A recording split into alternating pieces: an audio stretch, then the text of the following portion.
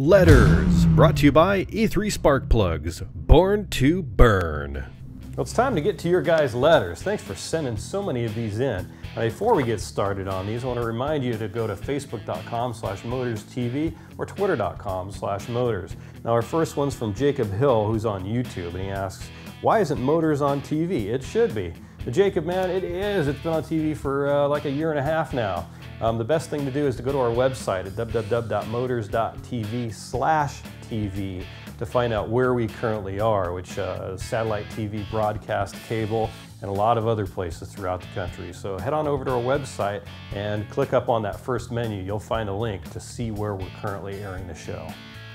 Now Calhoun writes, hey Chris, can Motorz TV do a show on transmission work? I know it's a broad topic, but my 4-speed and my 95 Ford F-150 5.0 isn't shifting right. I'd love to see a show on this.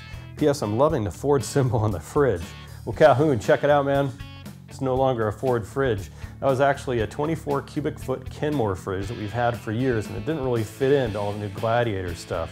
But thanks to Gladiator Garage Works, those guys are great, they hooked us up with this new chillerator. It's a 19 cubic foot fridge that's more energy efficient. It's a little bit smaller, which is fine, but it's more fuel efficient. Now, as far as transmission work, well, this next season we are going to be building up a Chevy 350 engine. So the logical step after that is the transmission and then putting it into a vehicle. So just keep on watching, we'll get to it. Jeremy Case asks, can you use the eraser wheel to remove factory vinyl stripes from a Mustang GT?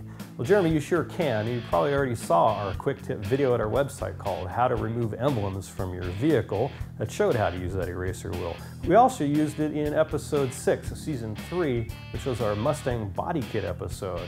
Now, what I recommend you do is just start with your fingers and a little bit of elbow grease. Start picking those things off of there. If the adhesive is on there too good, grab a hairdryer or a heat gun. That'll soften the adhesive a little bit. And once you get them all the way off, take a clay bar and clay your paint and then put a fresh coat of wax on top. Now, John had a question about brakes. He asked, I watched your video on replacing brake pads and rotors for the Mustang. Like most cars, it's the same procedure. I need to know if I do it the same way you did it in the video, will I have to bleed the brakes? Well, John, we actually have 2 episodes where we worked on brakes on a Mustang, Season 2, Episode 9, and Season 4, Episode 9. In the first one, we just did pads and rotors, and the second one, we did a whole big brake kit upgrade with new stainless steel brake lines as well as new calipers. Now, if you do any of that stuff, then you're definitely going to need to bleed your brakes. But if you're just replacing your pads and rotors, there's no need to do that. Now, Nate Guerra had a really good question. He asked, hey Chris, one of my favorite aspects of the show is that it's filmed in a home garage. Please keep it that way. I saw the garage makeover episode. Is there anything else you can add to show what's possible in a garage that size? Well, Nate, pretty much everything is possible. As you can see, after 60 plus episodes and 4 seasons of Motorz TV, we've done pretty much everything in here. Now, there is one limitation that I can think of, which is lifting a vehicle. Our F-150 is lifted 6 inches and has 35-inch tires. When we roll it in here, it's got about 1 inch to spare above the roof. You can't really go any higher than that. Other than that, I can't really think of anything. Maybe paint? But I did talk with a guy at the SEMA show last year who did his 69 Camaro paint job in his 2-car garage with a buddy. They just got some materials at their local hardware store and they took care of it. It looked great. I saw it in person, so it only proves that there really isn't anything you can't do in a 2-car garage. And finally, James Castellanos wrote in, and he's got a really good question. Here's what he said. Hey Chris, I love watching the show. My question is, how can I make my 2005 F-150 more economical while adding performance? Well, James, like we mentioned earlier in the letters segment, you can put on an E-fan. When we did that on our F-150, we noticed a huge improvement in performance as well as fuel economy.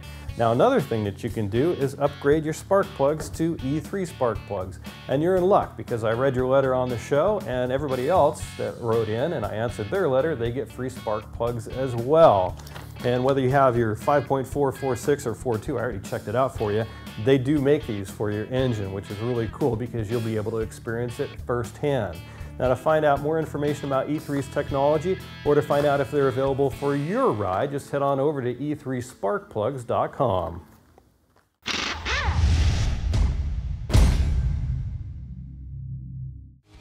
Check out the Motorz TV website to watch all of your favorite episodes and more, and talk with other viewers online in our popular forums area.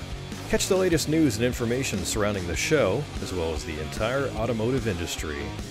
Take Motorz with you on the road with our free app available for the iPhone and iPod Touch, and win free parts by entering in our monthly giveaway.